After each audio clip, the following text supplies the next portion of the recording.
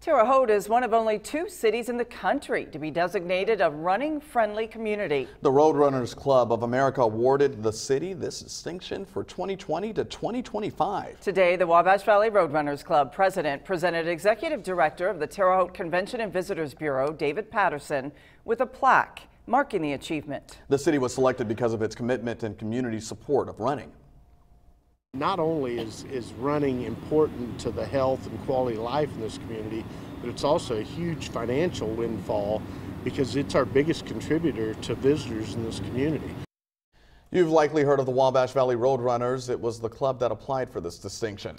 The group hosts many community running and walking events.